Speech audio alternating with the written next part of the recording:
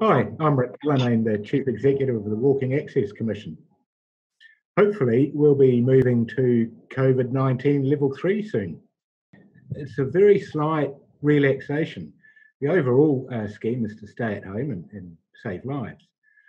But it does enable us to get out and enjoy some of those outdoor activities that have been restricted so far. So some of the things we can do is go swimming, go fishing from the shore, no boats or jet skis. Travel a little bit further to some of our favourite tracks and trails.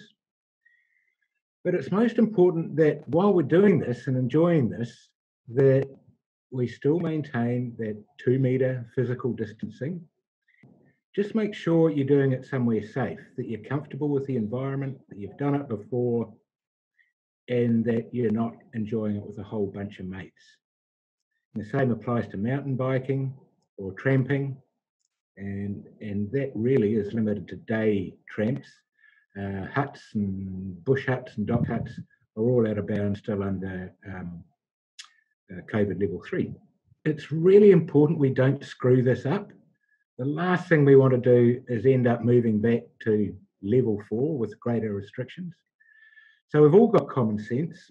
Get out there and enjoy a little bit more freedom and relaxed rules, but common sense. Let's do this properly.